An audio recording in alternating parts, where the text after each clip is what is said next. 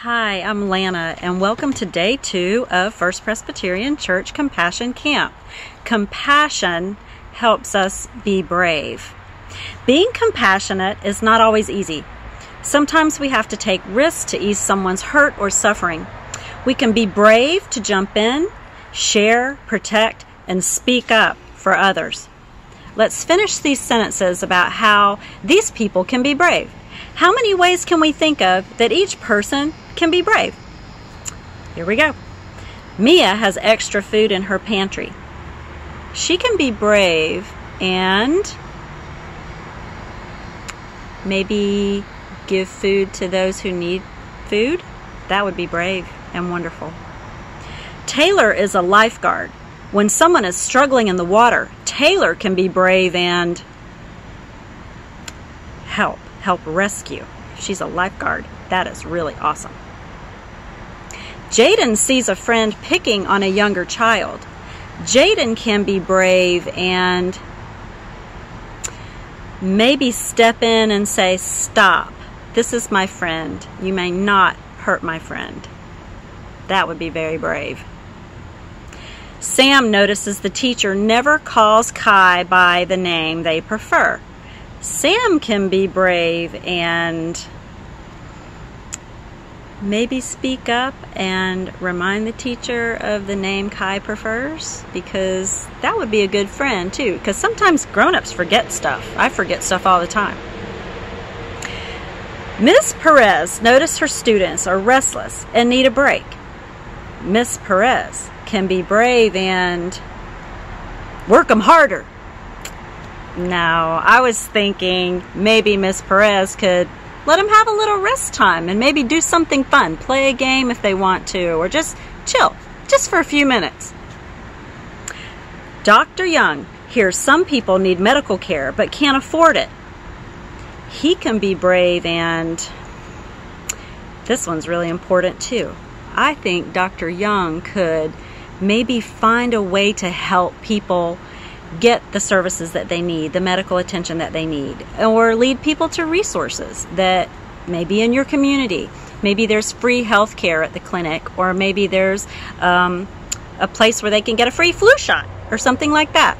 Dr. Young would be very brave to help people like that.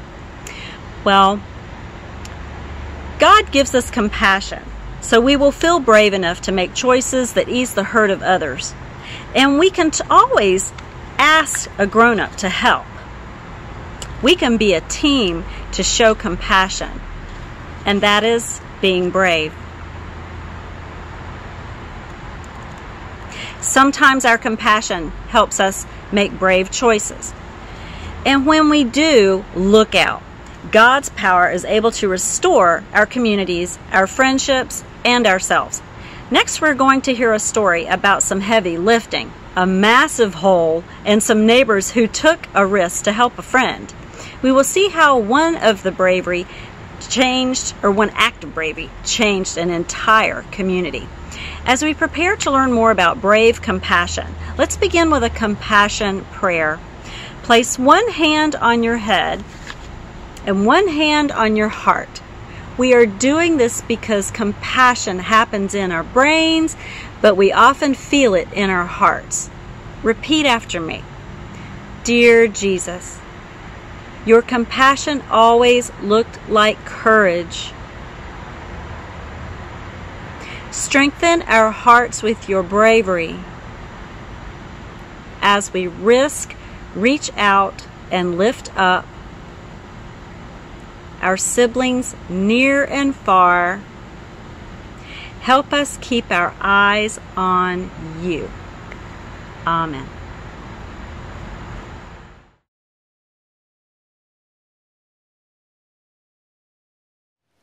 Let's practice a couple of our motions for our song today.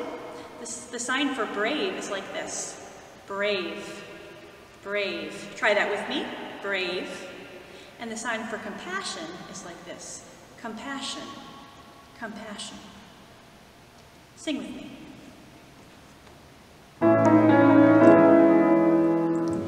We are brave enough to love. We are brave enough to show compassion. We are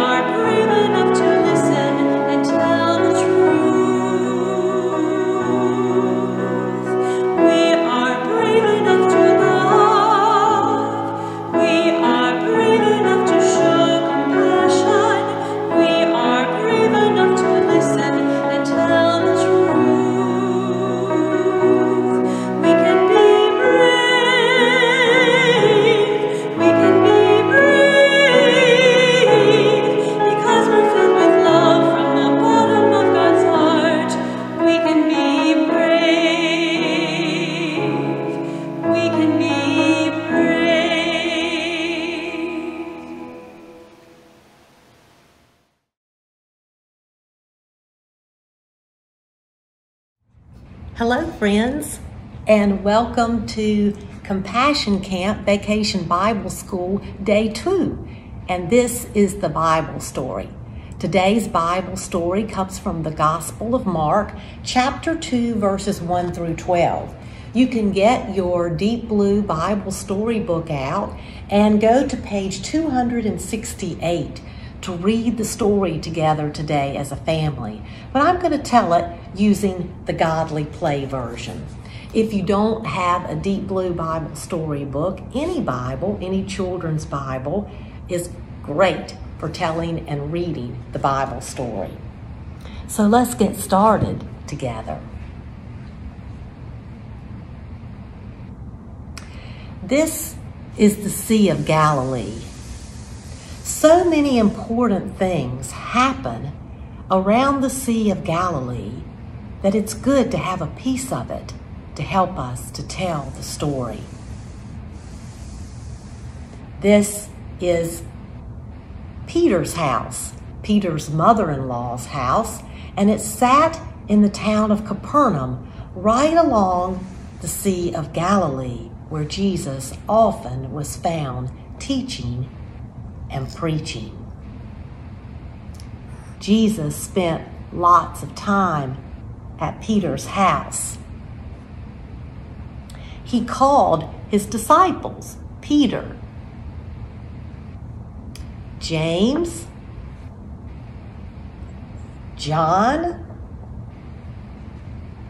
and Andrew. They all followed Jesus, and many others followed too. Men and women, boys and girls,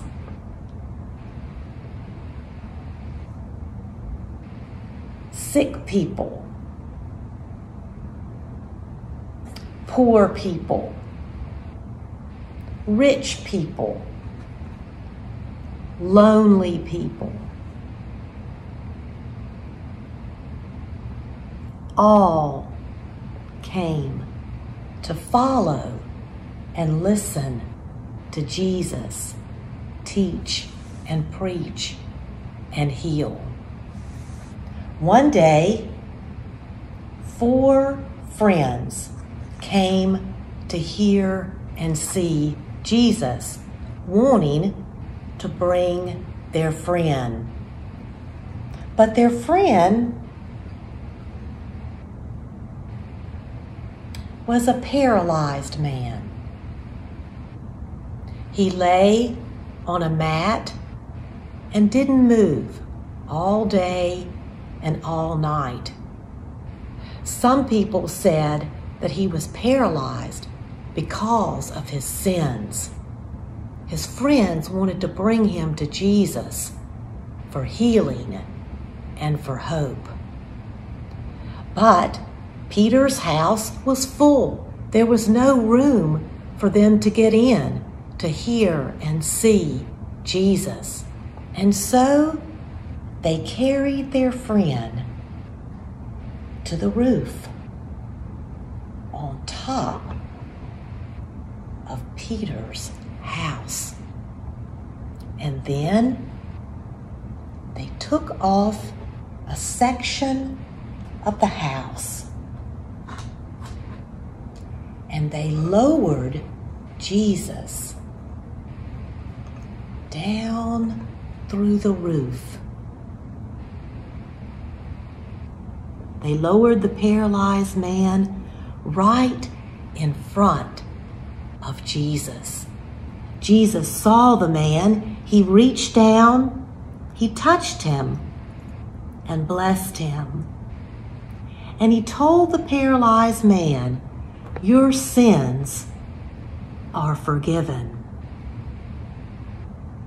Now, there were also 2 scribes in the crowd, teachers of the law.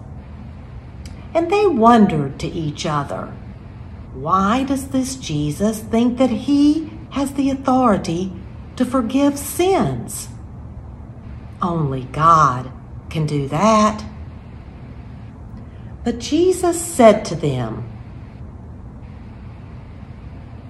I have authority to heal and forgive. This man is forgiven of his sins. He is now right with God and right with other people. Stand up.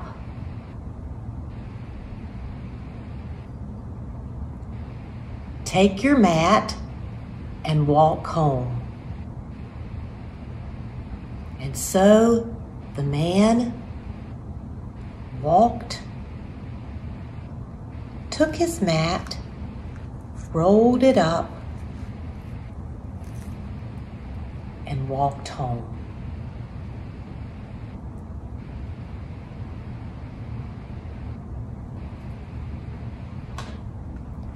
The people were amazed.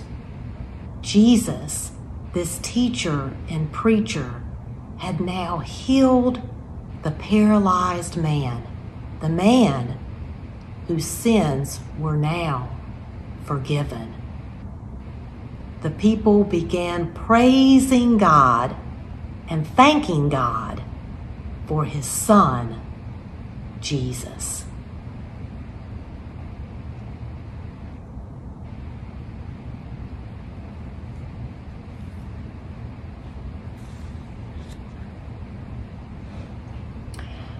I wonder why the people praised God. I wonder how they felt about Jesus.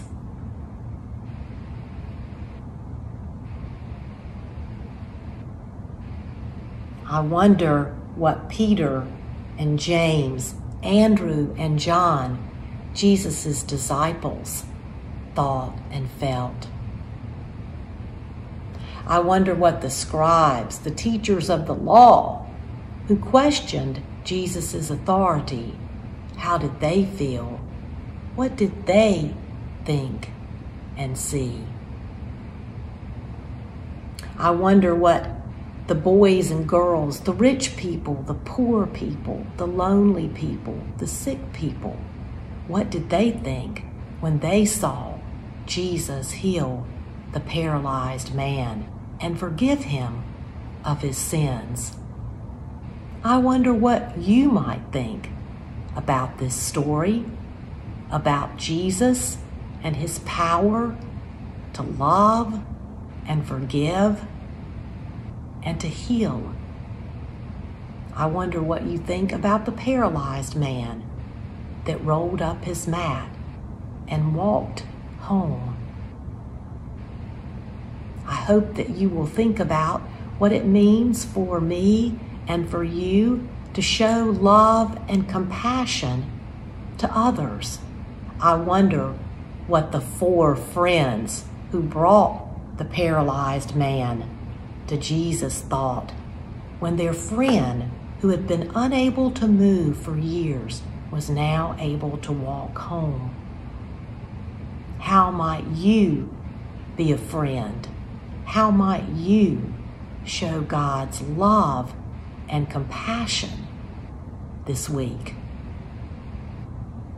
I hope that you will read the Bible story together as a family and think about how you might show God's love and compassion to others.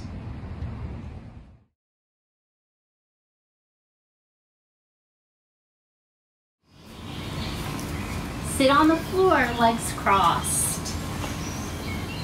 Take 3 deep, slow breaths together. On your inhale, think or say, I am. I am. When you exhale, brave. Brave. Inhale, I am. I am. Exhale, brave. One more time, you say it. I am brave. Rise up to stand in mountain pose. Ground down in the 4 corners of your feet. Put your feet together, arms long beside you. In mountain pose, we feel our strength. We are unshakable. Reach your arms up to the sky, touch the sun, and fold forward all the way back down. Put your hands on the mat. Look right in front of your hands. We prepare and focus our eyes forward. Step back, high plank. Lower all the way to your mat. Upward facing dog. We face the sun and welcome with courage what this day holds for us. Downward facing dog. Get really comfortable. Push into your hands and your feet. Step your right foot to where your right hand is, Warrior One. Raise your upper body and your arms to the sky.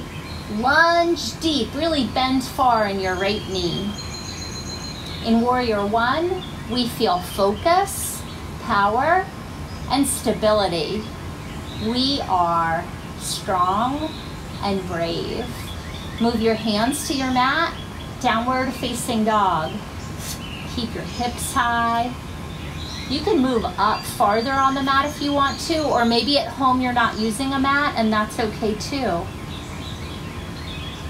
Put your left foot forward, Warrior One. Take a few deep breaths in and out. And you can keep bending your front knee. Good work.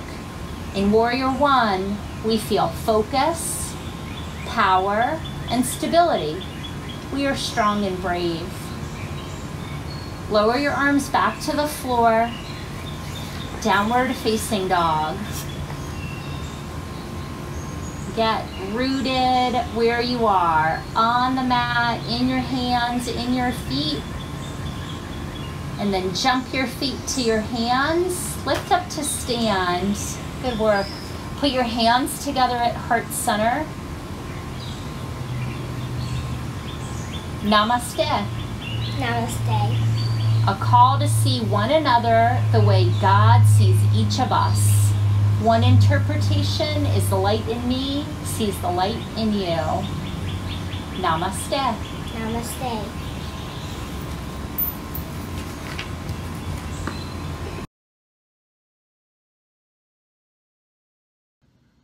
Hi everybody, I'm Alexandra. I'm one of the pastors at First Pres, and I'm really excited to be with you for day 2 of your virtual Compassion Camp VBS. So I'm especially excited today because I think that I have the best job of all of the video makers for this week of Compassion Camp, because I get to bring you snack time today, and that's just a really awesome part of the day. So you might remember that our Bible story today was about some friends who were brave, and they showed compassion to help their friend. And so for today's snack, we are going to make something called Brave Banana Sushi Bites. And I bet that's something you've never heard of, and I bet your parents have never heard of it either. And don't worry, it's not really sushi. So if you think of sushi and you think, ew, gross, you don't have to worry because it's not real sushi. Okay, so all you need for today's snack is a banana and a tortilla and some peanut butter, or almond butter, or Nutella, or whatever kind of spread you might have at your house that would taste good with banana. And so for this snack, all you have to do is roll out your tortilla and spread some peanut butter on it and put your banana on it and roll it all up. And then you can get a grown-up to help you slice it into little sushi bites. And there you have it, Brave Banana Sushi Bites. So I hope you enjoy making that snack sometime today. And then when you've got a full tummy and you've had your yummy snack, we're going to think about today's compassion in action activity. So this is the thing that we get to do every day to put into action some of the things that we're learning about God's call for us to be compassionate people and show God's love to one another.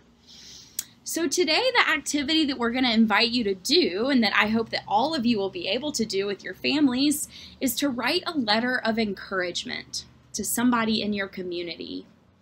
During this time of coronavirus, There's lots of people here in Greensboro and across the world who could probably use some extra encouragement.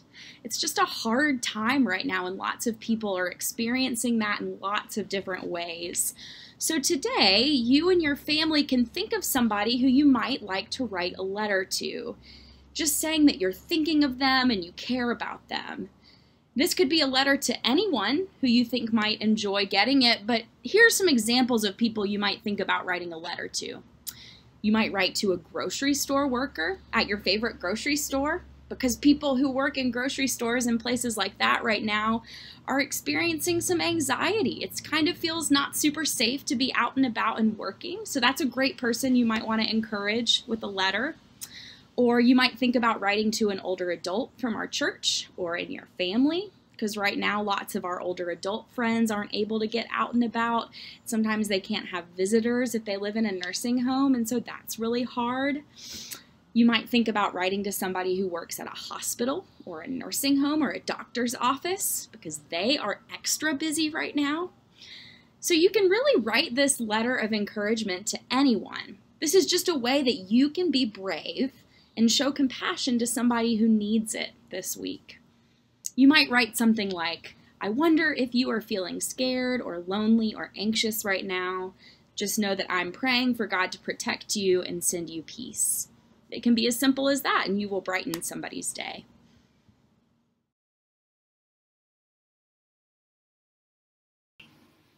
When we see people are sad or happy, lonely, scared, or hurt, we can feel it with them. That's our empathy. That's the first step. To act on our empathy, we follow Jesus' example of compassion. Sometimes it is helping someone do something hard. Sometimes it is being honest about who we are and what we need. And sometimes it is showing love and acceptance for the person in front of us. These things can be hard. It's okay. We can trust God to give us the courage to be brave with our compassion. Let's end today with our compassion prayer. Place one hand on your head and one hand on your heart. We are doing this because compassion happens in our brains, but we often feel it in our hearts. So repeat after me. Dear Jesus, your compassion always looked like courage. Strengthen our hearts with your bravery as we risk, reach out, and lift up our siblings near and far. Help us keep our eyes on you. Amen. We are brave enough to love.